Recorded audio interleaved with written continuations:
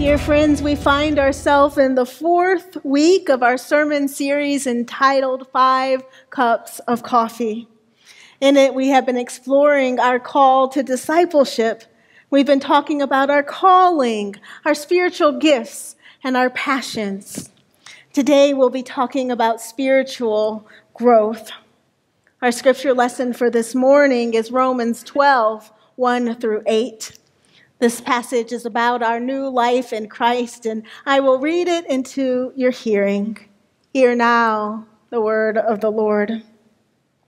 I appeal to you, therefore, brothers and sisters, by the mercies of God, to present your bodies a living sacrifice, holy and acceptable to God, which is your spiritual worship.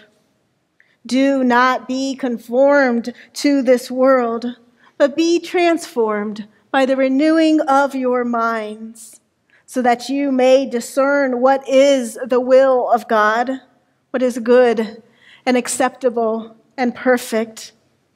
For by the grace given to me, I say to everyone among you, not to think of yourself more highly than you ought to think, but to think with sober judgment, each according to the measure of faith that God has assigned. For as in one body we are many members, and not all the members have the same function, so we, who are many, are one body in Christ, and individually we are members one of another. We have gifts that differ according to the grace given us: prophecy in proportion to faith, ministry in ministering, the teacher in teaching, the exhorter in exhortation, the giver in generosity, the leader in diligence, the compassionate in cheerfulness. This is the word of God for the people of God. Thanks be to God.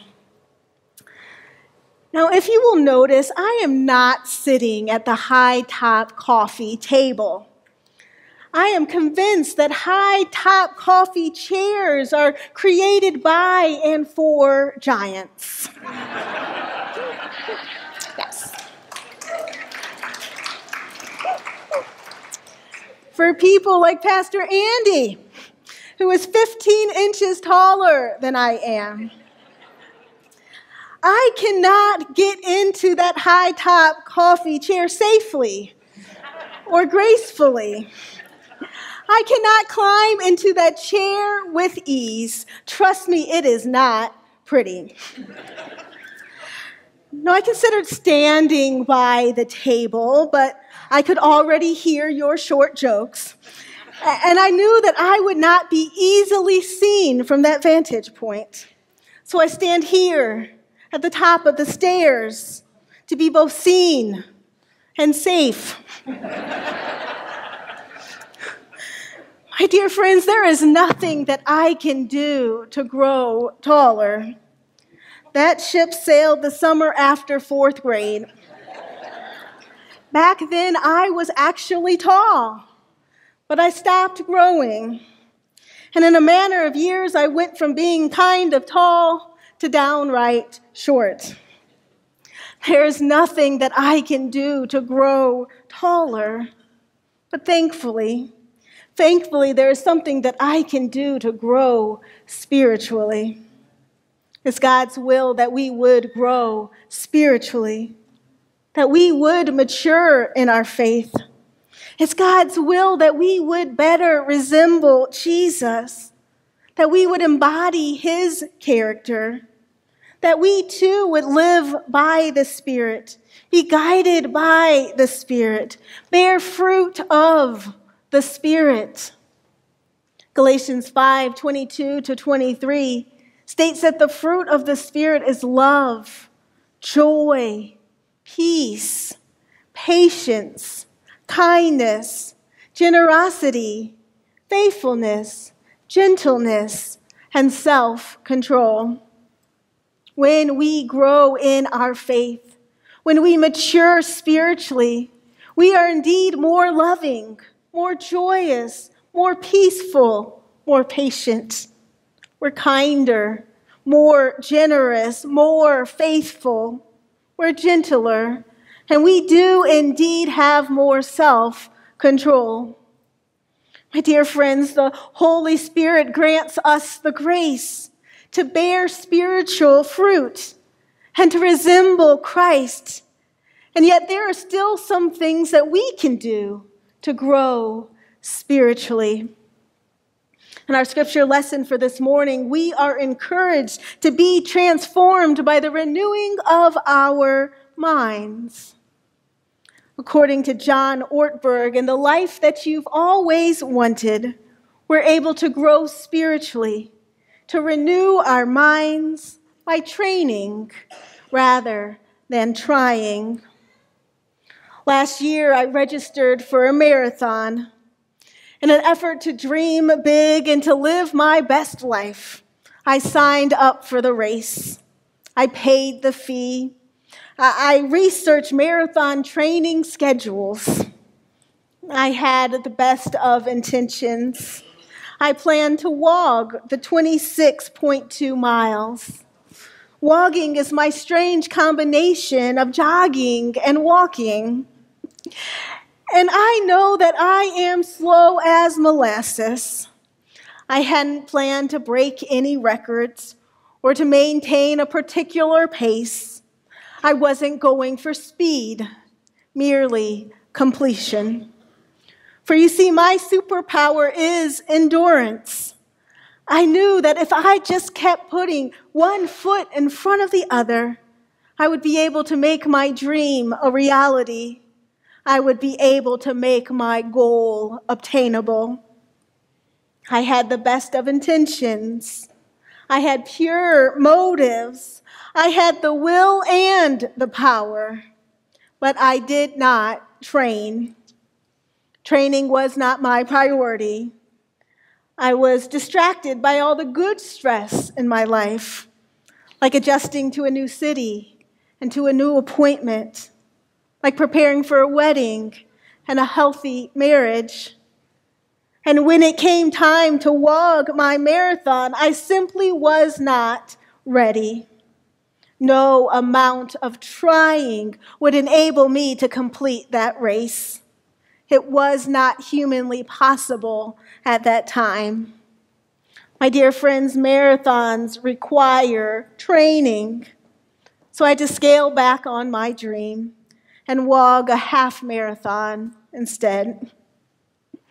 There is a difference between trying and training. Spiritual growth requires training. It requires intention and accountability. We grow in our faith when we draw closer to God through spiritual practices like worship and prayer and reading our Bibles and fasting and taking communion and sharing our faith. By spending more time with God, by allowing God to take us deeper in our faith, we more fully know God and love God. We're better able to follow Christ and imitate Christ. We're better able to resemble and see Jesus' character embodied in us. We're more inclined to grow, and even more than grow, to thrive. My dear friends, it is God's will that we would grow spiritually, that we would mature in our faith, that we would better resemble Jesus, that we would embody his character, that we would live by the Spirit, be guided by the Spirit, bear fruit of the Spirit. But our spiritual growth is not merely for our own edification. It's not solely for our own benefit. We resemble Christ that we might better imitate Christ. My dear friends, our renewed minds have the power to transform our lives and also to transform this world. In his sermon, Transformed Nonconformity, Martin Luther King Jr. encourages Christians to be more like a thermostat than a thermometer. A thermometer confirms temperature, whereas a thermostat transforms temperature. As Christians, we are to transform the temperature of society because of our faith, because of our call to follow Christ, because we resemble Christ and embody his character, because our minds have been renewed by the Holy Spirit. We are able to transform our world, to positively change it for God's sake. Some of you know that I went to a small, private, independent boarding school in St. Louis. The school prided itself in giving its students the strongest possible academic background through a classical education. They wanted us students to develop a responsibility for our own learning, a desire to lift up the world with beauty and intellect. I was a day student for most of my high school career, but there were 5-day boarders who went home on the weekend and 7-day boarders who lived on campus throughout the school year. While we were there, we had a record high number of students, 75, in grades 7 through 12. There were 8 people in my senior class, and I was the only girl. I started the school in 9th grade with 4 girls in my class. My first year at the school, the boys chose to harass just one girl. They gave her a hard time. They picked on her relentlessly. I felt terrible for her, but I did nothing. I was happy they weren't messing with me. And at the end of that year, that girl left the school, and we are down to 3 girls in my grade. And as per their usual, the boys in our sophomore class chose just one girl to harass. They gave her a hard time. They picked on her relentlessly. I felt terrible for her, but I did nothing. I was happy that they weren't messing with me. And by the end of the year, that girl left the school. We are down to 2 girls. And you know the story. The boys picked on the other girl in the class, and they gave her a hard time, and they picked on her relentlessly. And I felt so terrible for her, but I did nothing. I was happy that they weren't messing with me. And at the end of the year, that girl left. And the school realized that I would be the only girl in my senior class. And so they actively recruited all summer long and ended up accepting 2 new boys to the class. I was still the only girl in my graduating class. And per the usual, the boys chose one girl to harass, and they gave me a hard time. They picked on me relentlessly. I felt terrible for myself. And I was finally forced to do something because they were messing with me. My dear friends, our renewed minds are not solely for our own edification, but they are for the transformation of the world. They're not solely for our own benefit, but to allow us to positively change the world for God's sake. They permit us to stand up for what is right, to speak up for people in need, to share God's love in the face of hate, to proclaim peace in the midst of chaos, to be kind when others choose to be rude, to alter the temperature in our society, to be a thermostat and not a thermometer. My dear friends, Jesus did not come to conform to the world. He didn't go along to get along. He didn't stick to the status quo or take the path of least resistance. He didn't yield to group pressure. He didn't keep his mouth shut or his head down when he witnessed injustice and oppression in the world. He didn't merely confirm the temperature in his society. No, he was like a thermostat. He transformed the temperature in the world. He spoke up for people who were mistreated and misunderstood, for people who were harassed and given a hard time, for people who were alienated and isolated. He looked out for the vulnerable, feeding the hungry, healing the sick, raising the dead, providing hope for the hopeless. Jesus did not conform to the world.